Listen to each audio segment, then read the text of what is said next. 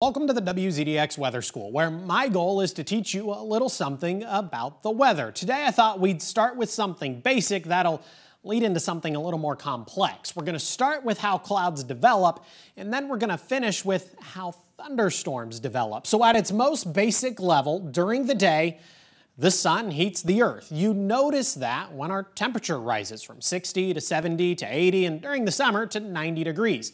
Now we're going to break that air up into parcels. Those warm parcels rise through the day, they rise up in altitude, and they cool as they do that. Now eventually these parcels of air are equal in temperature with the surrounding environment. That happens when they reach the lifted condensation level. When they reach the lifted condensation level, the water vapor inside those parcels of air condenses out. It attaches itself to tiny, tiny particles in our atmosphere, and clouds develop. And this continues through the course of the afternoon. Now we can translate this into how thunderstorms develop. So we have our rising air hits the lifted condensation level, and then our cumulus clouds are able to develop. Now in a more unstable environment, those cumulus clouds are able to continue to build and build and build, and eventually we hit cumulonimbus clouds. Those are those tall, towering thunderstorm clouds that obviously produce thunderstorms. So on one end of our thunderstorm,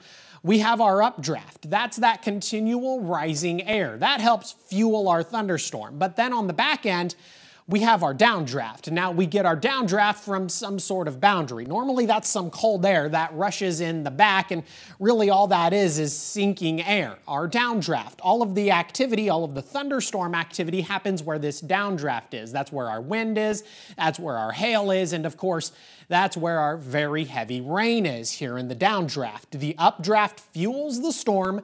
The downdraft is where the storm is actually happening. Now, eventually, the downdraft overtakes the updraft, and that's when we finally see our thunderstorm weaken.